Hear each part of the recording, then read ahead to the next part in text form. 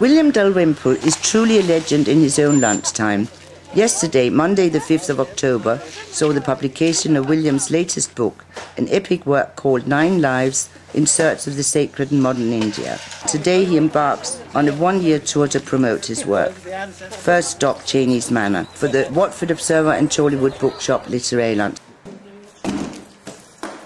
I was born and brought up in Scotland and hardly travelled at all as a teenager. And then suddenly, aged 18, found myself in India. And I think it had a far more sort of devastating effect on me than it otherwise would have done. My life really cleaves in two around the date, the 26th of January 1984, the day I arrived there. Everything since then has been Indo-centric, looking towards India. This latest book is a book about how the many diverse forms of Indian religion, Hindu, Muslim, Jain, Buddhist and so on, are changing as India transforms itself. India is now about to overtake America. By 2050 will overtake America as the world's second largest economy.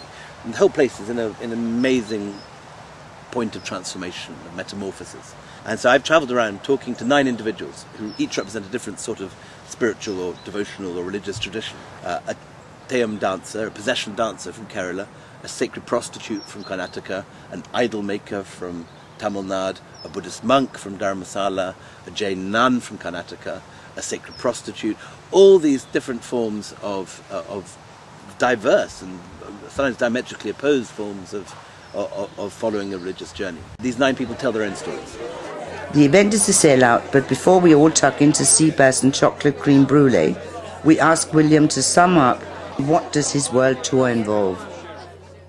I'm now embarking on a tour for a year. We're going to go around India this month and Pakistan. We're off to Australia in the new year, then back to England for a 20-day tour in May, and then America in June. Elsewhere at the Barbican last week we had many of the people from the book. The ones who are singers or dancers came on stage and did their thing.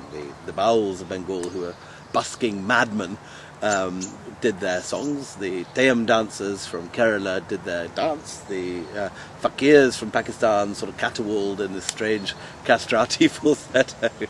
And the lovely Shushila Raman, who's a Mercury Prize-winning vocalist, sang Tevaram hymns from Tamil Nadu.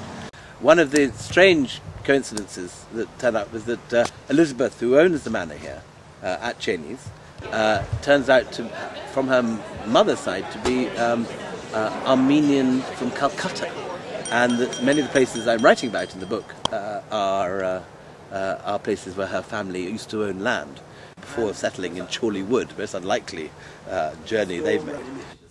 When I was writing this book, I stopped going out for the 3 months that I was writing it. I put myself in sort of monastic seclusion.